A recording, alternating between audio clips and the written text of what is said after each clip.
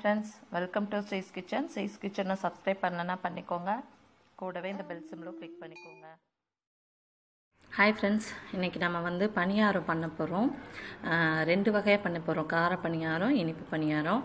இதுக்கு தனியாக நம்ம வந்து மாவு வந்து ப்ரிப்பேர் பண்ணுங்கிறது இல்லை. நம்ம வந்து இதில் வந்து இட்லி மாவில் வந்து நம்ம பண்ண போகிறோம். இட்லி மாவு இருந்தாலே போதும். அதுவும் சில பேர் வந்து புளிச்சிருச்சு அப்படின்னா வந்து ரொம்ப ஃபீல் பண்ணிட்டு கொட்டிடுவாங்க. ஸோ இதுக்கு வந்து புளிச்ச மாவுனா இன்னும் ரொம்ப டேஸ்ட்டாகவே இருக்கும். அதுவும் நீங்கள் வந்து இனிப்பு பணியாரத்துக்கு கொஞ்சம் அந்த புளிப்பான மாவு போட்டிங்க அப்படின்னா ரொம்ப டேஸ்ட்டாக இருக்கும். நான் ஃபஸ்ட்டு இதுக்கு வந்து என்னென்ன இன்க்ரீடியன்ட்ஸ் வேணும் அப்படிங்கிறத நான் உங்ககிட்ட சொல்லிடுறேன். ஃபஸ்ட்டு வந்து நான் வந்து உங்களுக்கு கார பணியாரத்துக்கு என்ன வேணும் அப்படிங்கிறத சொல்கிறேன்.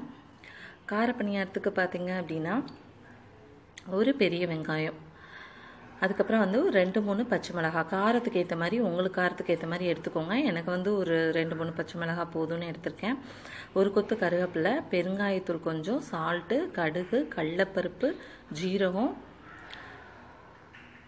உளுந்தம்பருப்பு, அதுக்கப்புறம் வந்து இட்லி மாவு. நான் வந்து கார பணியாரத்துக்கு இந்த மாவு ஊற்ற போகிறேன். ஸோ இதெல்லாம் வந்து பார்த்திங்கன்னா கார பணியாரத்துக்கு தேவையானது. இனிப்பு பணியாரத்துக்கு வந்து மண்டை வெல்லம், இல்லைன்னா நீங்கள் வந்து கருப்பட்டி எடுத்துக்கலாம். கருப்பட்டினாலும் ரொம்ப டேஸ்ட்டாக இருக்கும். இல்லை ரெண்டும் கலந்து கூட நீங்கள் எடுத்துக்கலாம். அடுத்து ஏலக்காய் தூள். ஏலக்காய் தூள் எப்போவுமே நீங்கள் வந்து வீட்டில் செஞ்சு ரெடி பண்ணி வச்சுக்கோங்க. அது வந்து 5-6 மந்த்து கூட நீங்கள் ஃப்ரிட்ஜில் வச்சுக்கிட்டிங்கன்னா ரொம்ப டேஸ்ட்டாக இருக்கும். நீங்கள் வெறும் பேனில் வந்து ஏலக்காய் நீங்கள் வாங்கிட்டு வந்து ஒரு 100 ஏலக்காய், 50 ஏலக்காய் இருந்தால் கூட லைட்டாக ஃப்ரை பண்ணி நீங்கள் அந்த மாதிரி மிக்சியில் போட்டு, வெறுமனே மிக்சியில் போட்டிங்கன்னா அரைப்படாது. இதே நீங்கள் லைட்டாக ஃப்ரை பண்ணிவிட்டு நீங்கள் போட்டிங்கன்னா நல்லாவே அரைப்பட்டுரும். இந்த மாதிரி நைஸாக உங்களுக்கு வந்து அரைஞ்சிரும்.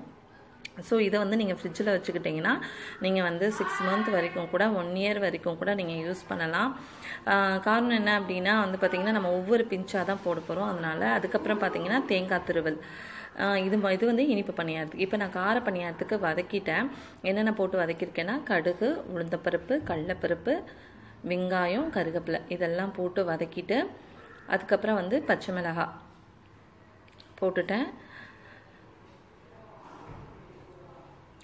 ஸோ இது எல்லாமே நல்லா அந்த வெங்காயம் வந்து நல்லா பிங்க் கலர் ஆனதுக்கப்புறமா நம்ம வந்து இறக்கிற வேண்டியதான். இவ்வளோ தான் கார பணியாரத்துக்கு பண்ண வேண்டியது. இதை அப்படியே நம்ம வந்து இட்லி மாவோட நம்ம வந்து கலந்துட்டோன்னா வந்து கார பணியாரத்துக்கு வந்து இது ரெடி ஆகிடும், பேட்டர் ரெடி ஆகிடும். ஸோ சில பேர் வந்து பச்சரிசியில் பண்ணுவாங்க, சில பேர் புழுங்கல் அரிசியில் பண்ணுவாங்க. இது வந்து நம்ம வந்து இட்லி மாவுலேயே வந்து நம்ம வந்து பண்ணிக்கலாம். ஸோ நான் வந்து தனியாகவும் உங்களுக்கு பச்சரிசி, புழுங்கல் அரிசிலெலாம் எப்படி பண்ணுறது அப்படிங்கிறதையும் நான் உங்கள் கூட வந்து வர வீடியோஸில் வந்து ஃப்யூச்சர் வீடியோஸில் ஷேர் பண்ணுறேன். ஸோ நான் இப்போ இந்த சட்டியில் இருக்கிறது வந்து கார பணியாரத்துக்கும், இது வந்து இனிப்பு பணியாரத்துக்கும் நான் வந்து எடுத்திருக்கேன். ஸோ இப்போ வந்து நான் இதில் வந்து கார பணியாரத்துக்கு வந்து நான் சேர்க்க போகிறேன். ஸோ இதை போட்டு நல்லா வந்து நீங்கள் மாவோடு வந்து கலந்து விட்டுற வேண்டியதான்.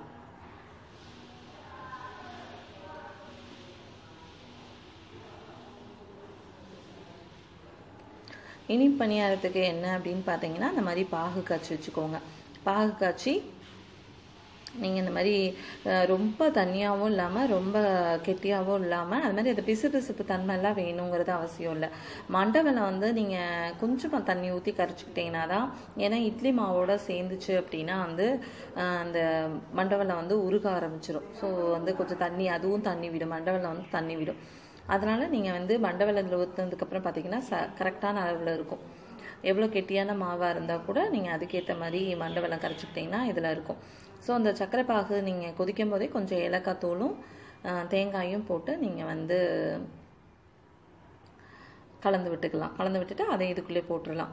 இப்போ இந்த மாவு பார்த்திங்கன்னா கரெக்டான பதத்தில் இருக்குது. இந்த மாவு பார்த்திங்கன்னா கொஞ்சம் கெட்டியாக இருக்குது, தேங்காய் வெங்காயம் இதெல்லாம் போட்டதுனால. ஸோ அதையும் வந்து நீங்கள் தோசை மாவு பதத்துக்கு நீங்கள் வந்து சேர்த்துக்கோங்க. அதே மாதிரி எந்த ஒரு இனிப்பு நம்ம பண்ணுறதா இருந்தாலும் கொஞ்சோண்டு உப்பு சேர்ப்போம் இல்லைங்களா? அதனால் இனிப்பு இதில் வந்து நான் கொஞ்சமாக உப்பு சேர்த்துக்கிறேன். அந்த மாவில் வந்து உங்களுக்கு தேவையான அளவுக்கு நீங்கள் வந்து உப்பு சேர்த்துக்கோங்க. இப்போ நான் எப்படி கரைக்கிறது அப்படின்னு காமிச்சிடுறேன். ஸோ இவ்வளோ தான் நான் தண்ணி ஊற்றிருக்கேன். இவ்வளோ மண்டை வெல்லத்துக்கு வந்து நான் இவ்வளோ தான் தண்ணி ஊற்றிருக்கேன். ஸோ இதை வந்து நம்ம வந்து கரைச்சிக்கலாம்.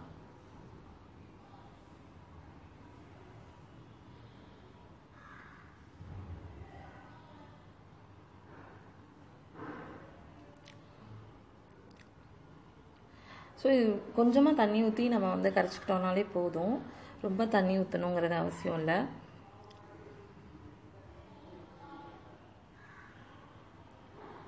ஸோ பார்த்தீங்கன்னா இப்போ அந்த மண்டை வெள்ளத்தை அவ்வளோதான், அந்த கரைச்சி விட்டிங்கன்னா அதுவே போதும். இப்போ 2 பேட்டரும் ரெடி ஆகிடுச்சு. இப்போ நம்ம வந்து இட்லி வந்து நம்ம வந்து சுட்டுடலாம்.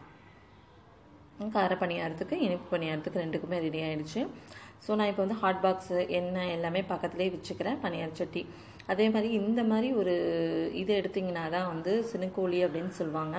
ஸோ இது நீங்கள் எடுத்திங்கன்னா தான் ஈஸியாக எடுக்கிறதுக்கு வரும். இப்போ வந்து இந்த நான்ஸ்டிக் பணியார சட்டிலாம் வாங்கினீங்கன்னா மர இது கொடுப்பாங்க, உட்டில் கொடுப்பாங்க. பட் அது அந்தளவுக்கு கூர்மையாக இல்லை, எடுக்க வராது.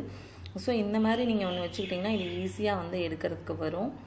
ஸோ நம்ம வந்து இதை பணியாரத்தில் மட்டும்தான் குத்தி எடுக்கணும். இந்த இதுக்குள்ளே குத்தி எடுத்திங்கன்னா இந்த இதெல்லாம் இதாகிடும். ஸோ நம்ம வந்து பேன் காஞ்சதுக்கப்புறமா எல்லா குழிலையும் நம்ம வந்து எண்ணெய் ஊற்ற போகிறோம். ஸோ நம்ம வந்து எல்லா பேன்லேயும் அதே மாதிரி ஒரு டிஷ்யூ வந்து பக்கத்துலேயே வச்சுக்கோங்க. ஏன் அப்படின்னா வந்து நம்ம அந்த மாவு நம்ம இது பண்ணுவோம் இல்லைங்களா, ஸோ எடுக்கும் போது மாவு அந்த இதுலலாம் ஊட்டும். ஸோ நீங்கள் டிஷ்யூ வச்சுக்கிட்டிங்கன்னா ஈஸியாக உங்களுக்கு அப்பப்போ நீங்கள் எடுத்துக்கலாம். ஸோ இப்போ நான் எல்லா குழிலையும் எண்ணெய் ஊற்றிட்டு எண்ணெய் காஞ்சதுக்கப்புறமா நான் வந்து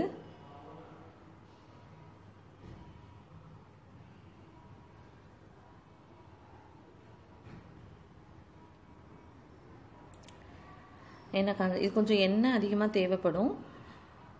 பட் டேஸ்ட் வந்து சூப்பராக இருக்கும். இந்த மாதிரி எல்லா குழியிலையும் வந்து நீங்கள் ஊற்றிக்கோங்க. ஸோ கொஞ்சம் கம்மியாகவே கூட ஊற்றிக்கோங்க, அந்த 3/4 அளவுக்கு கூட ஊற்றிக்கோங்க. ஏன்னா ரொம்ப இது பண்ணும்போது சம்டைம்ஸ் எடுக்கிறதுக்கு வராது. ஸோ எனக்கு வந்து இந்த பணியார சட்டி வந்து ரொம்ப நாளாக நான் யூஸ் பண்ணுறதுனால எனக்கு ஈஸியாக எடுக்கிறதுக்கு வரும். ஸோ நான் வந்து கொஞ்சம் ஓரளவுக்கு நிறையாவே ஊற்றிருக்கேன், கொஞ்சம் பெருசாகவே ஊற்றிருக்கேன். ஸோ இது மேலேயும் வந்து கொஞ்சம் நீங்கள் லைட்டாக வந்து எண்ணெய் ஊற்றி விட்டுருங்க.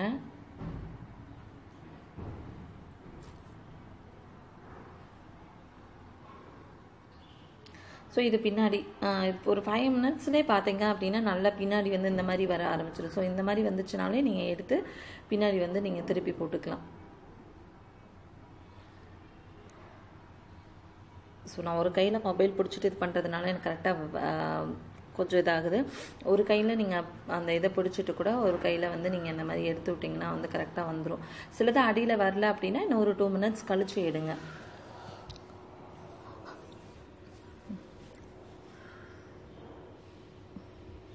ஸோ இப்போ நான் எல்லா பணியாரத்தையும் வந்து நான் திருப்பி போட்டுட்டேன்.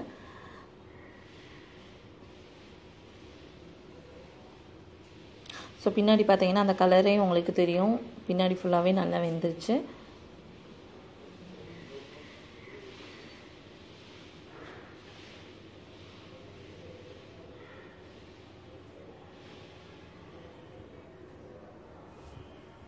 ஸோ இப்போ பார்த்தீங்கன்னா சுவையான இனிப்பு பணியாரமும் கார பணியாரம் ரெடி. இது வந்து நீங்கள் தேங்காய் சட்னியோடு வச்சு சாப்பிட்டிங்கனாலும் ரொம்ப டேஸ்ட்டாக இருக்கும், இல்லை நீங்கள் வெறுமனே சாப்பிட்டிங்கனாலும் ரொம்ப டேஸ்ட்டாக இருக்கும். சாப்பிட்டு பார்த்துட்டு எப்படி இருக்குன்னு கமெண்ட்டில் சொல்லுங்கள். ஐ ஹோப் இந்த வீடியோ உங்களுக்கு ரொம்ப பிடிச்சிருக்கும்னு நினைக்கிறேன். பிடிச்சிருந்தால் லைக் பண்ணுங்கள், உங்கள் ஃப்ரெண்ட்ஸுக்கும் ஷேர் பண்ணுங்கள். தேங்க்ஸ் ஃபார் வாட்சிங்.